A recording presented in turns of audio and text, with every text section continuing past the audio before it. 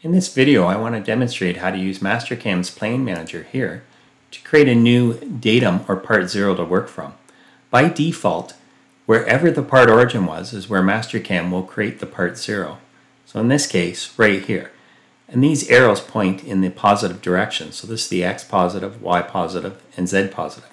If I'd like to work from the center of this hole as my part 0, I can do that by clicking the plus, telling I'm going to create a new plane from the geometry. I'm going to uncheck the 2 lines only, and I'll select this face, and there's where that will be created. However, if I would like it at the corner of this part, and I would like this to be my X, and this to be my Y axis, I would right-click here and clear this selection, turn on from 2 lines, then I'll select this part edge, and then this part edge, and the axis is created, but the Z is pointing in the negative direction. So to fix that, I'm going to rotate it 180 degrees about the Y-axis. So in about Y, I'll highlight the field, enter 180, and I'll click in another field to see it create it. So now my Z is going in the proper Z plus direction, but I would like this to be my X plus and this to be my Y plus. So once again, I need to rotate this time about Z. So I'm going to click in the About Z field and enter 180 degrees. If I push enter, nothing will happen. If I click on another field, then it's set up. And in this case, each of the axes is pointing in the proper direction. So I'm going to give it a name. I'll just call it the top corner. I could call it G54, anything I like. And now it's named. And to create it, I'll say OK. Back here in the Plane Manager, we can see it's highlighted. And if I want to program from there, you need to click that the work coordinate system is there as well as the tool plane.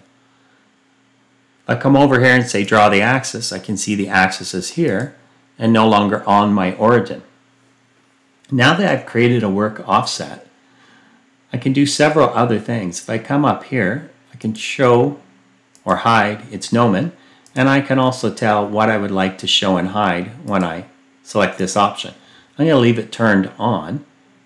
And then I'll come down here. With this work offset, I can have it automatically create a G54, 55, etc. Or in the case of Nakuma, a G15H01, G15H02, etc. Or I could manually tell it to create the work offset. So I'm going to put it back to automatic. I can also shift the location of this along my part if I'm not happy with it. I can deselect it and reselect a new point. And if I come here, I'll just click on this. And what I did, I'll go back to the feature tree, was create a 3D sketch right there. Come back to the Plane Manager. If I now click on this, and I'll zoom out a bit, you can see I've created a plane. So over here, I've created a plane. I'll come back here one more time. If I now select on this, it's created a work offset. So go over here. So it's created a SolidWorks coordinate system as shown here. And we can see the arrows. If I don't want any of these, I can just select them. I'll select all of these, right-click on them like I would any SolidWorks feature and delete them, and say yes to all. I'll come back here to my Plane Manager. I've created this one. Zoom in a bit. When I'm ready to work on this face, again, I'll create a new plane. So I'll come back here, select this. Once again, I'll tell I want to create it from geometry. I'll stick with the 2-line method. I'll choose this edge and then this edge. Once again, I'd like my Z pointing this way, so I'll rotate the axis about the X. I'll click in this cell, enter 180, click in another cell, and then it's rotated.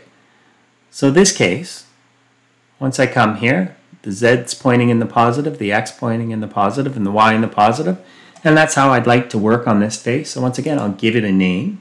I'll call it front. And I'll say OK to accept that. When I want to work from there, once again, I come into the Plane Manager, select the front, and it's named it front 1 because there's already a Mastercam front. And I'll tell it, this is my work and coordinate system. I'll go back to this Mastercam tab. If I draw the axis, I see the axis.